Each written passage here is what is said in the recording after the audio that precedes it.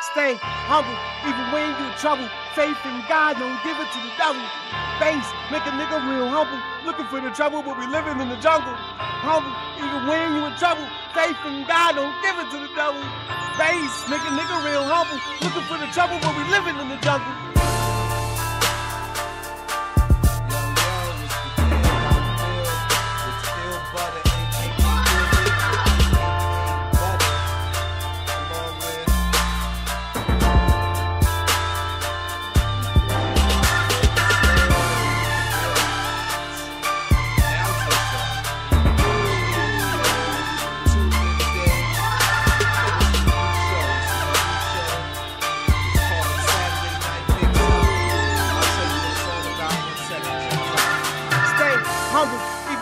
Trouble, faith in God, don't give it to the devil. Bass, make a nigga real humble. Looking for the trouble, but we living in the jungle. Humble, even when you in trouble. Faith in God, don't give it to the devil. Bass, make a nigga real humble. Looking for the trouble, but we living in the jungle. Appreciate you guys tuning in. Really appreciate you guys tuning in. Again, Butter featuring Smurgy Smurg. Man, I'm not introducing you anymore. I want you to introduce yourself. Butter, alongside with Smurgy Smurg. Smurgy Smurg. What's going on? How's everybody feeling? Saturday night. Well, it's officially really like Sunday morning, but there's a new show that we're announcing that's going to be like a sub show of In Search of God. It's going to be called the Saturday Night Mix Up, and this gives us an opportunity to talk about multiple topics. You know what I'm saying? Basically, what's on our mind. You know what I mean? And it's going to be multiple things that have affected us throughout the week. Again, always with the ultimate theme of spreading peace, positivity, and humanity, and always in the name of God, because God is the wind in our sails, and that's what this show is about. In Search of God, because we think all paths lead there. So let's start with a prayer. I'd like to start by saying thank you, God, for giving us the opportunity in this forum and this voice and this outreach to be able to touch people's lives, to spark positive thought, to bring people together. This is not about criticizing people or breaking people down or disunity. It's about unity, and it's about you. So we thank you for the ability. We thank you for the voice. We thank you for creation. We thank you for our minds and our just everything. Would you like to add anything to that, Smurgy Smurg? You tired? She's like, why do you do these shows so late? I mean, I keep it absolutely 100. I get off of work about 10:30 p.m. It just takes me some time to wind down, and then she wants to eat. Let's keep it real, as you guys probably already know. She's expecting. Tell them how far along you are. Almost 5 months.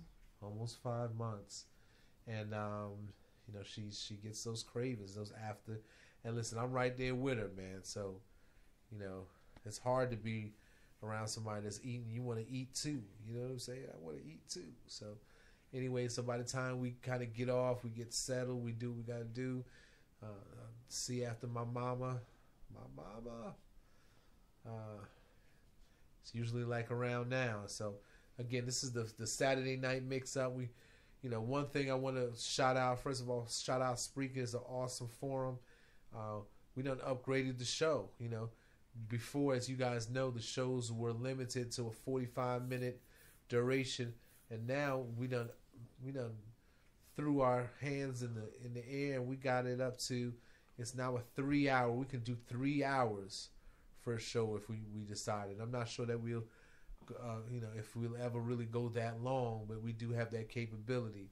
So peace. Thank you, God, for the upgrade.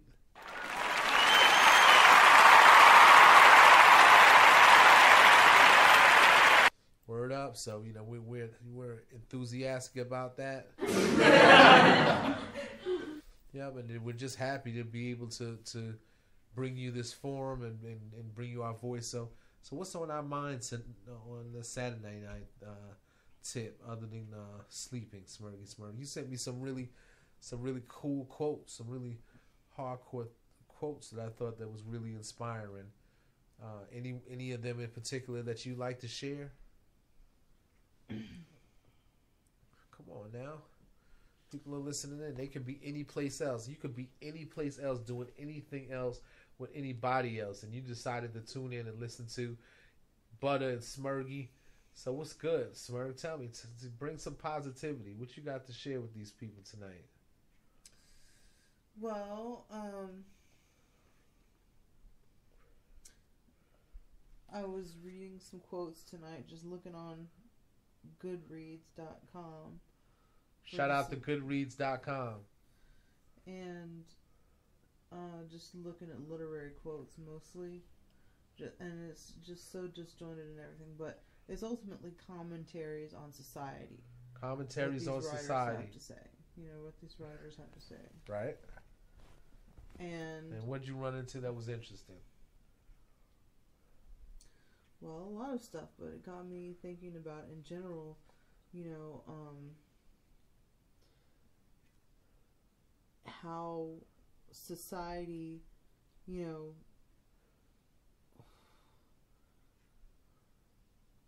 most of us we're so intrinsically like tied in with society and humanity, but we spend most of our time like fleeing from it. Okay, okay. I mean, elaborate. What do you mean by that, Smurgy? Well, here's a quote here. Okay.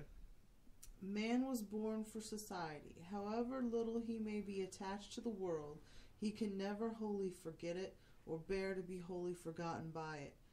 Disgusted at the guilt or absurdity of mankind, the misanthrope flies from it. He resolves to become a hermit and buries himself in the cavern of some gloomy rock.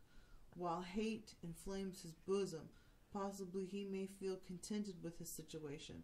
But when his passions begin to cool, when time has mellowed his sorrows and healed those wounds which he bore with him to his solitude, can you think that content becomes his companion? Ah, no. No longer sustained by the violence of his passions, he feels all the monotony of his way of living, and his heart becomes the prey of ennui and weariness. He looks round and finds himself alone in the universe. The love of society revives in his bosom, and he pants to return to the world which he has abandoned. Nature loses all her charms in his eyes. No one is near him to point out her beauties or share in his admiration of her excellence and variety. Propped upon the fragment of some rock, he gazes upon... Okay, this is very... You're kind of losing me. I mean, yeah, like, I thought it was going to tie into... I mean, what exactly? You had me in the first couple lines, man. Read the first couple lines again. I want to process that. What did it say? How did it start? Well, it was not even talking about what I thought it was talking about.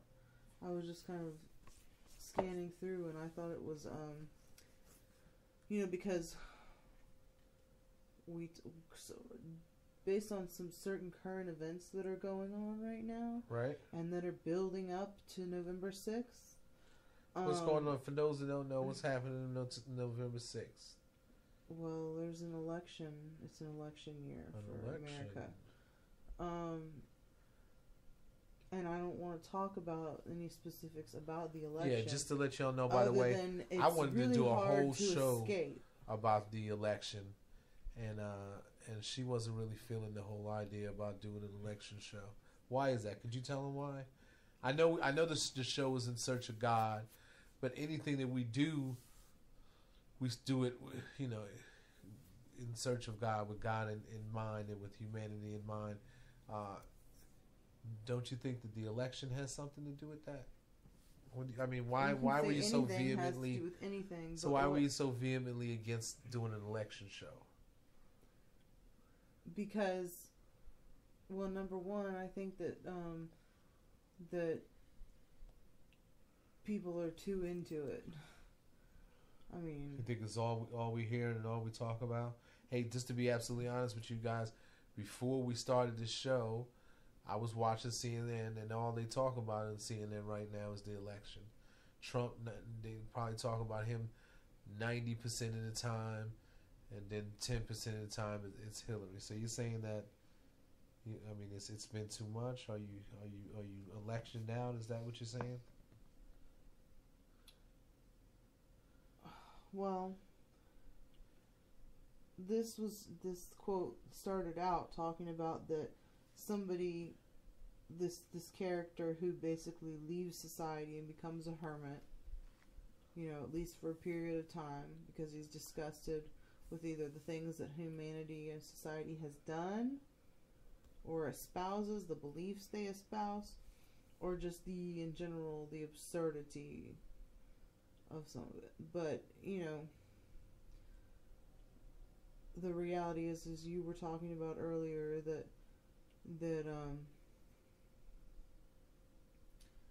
and then I agree with it, obviously that isolating yourself from things and being by yourself is not the path to some kind of enlightenment or higher realization. Right, and just to jump right in, we was having a conversation. I used to always think about, like, how would I achieve or to pursue the height of my spirituality?